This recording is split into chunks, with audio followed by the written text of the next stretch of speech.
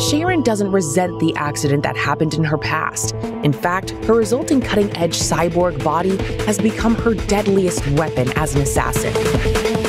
The most important thing for an assassin is to never let your target get away. Once Sharen reaches out her left arm, her enemies are dead meat. She first stuns them with an electric grenade. It stings, doesn't it? Then Sharen uses the device in her right arm to slash forward with an electric blade, dealing electric damage and inflicting electrocution.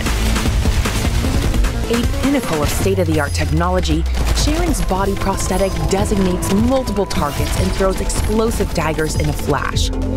I'll end this now. Don't be surprised if Sharen disappears out of sight.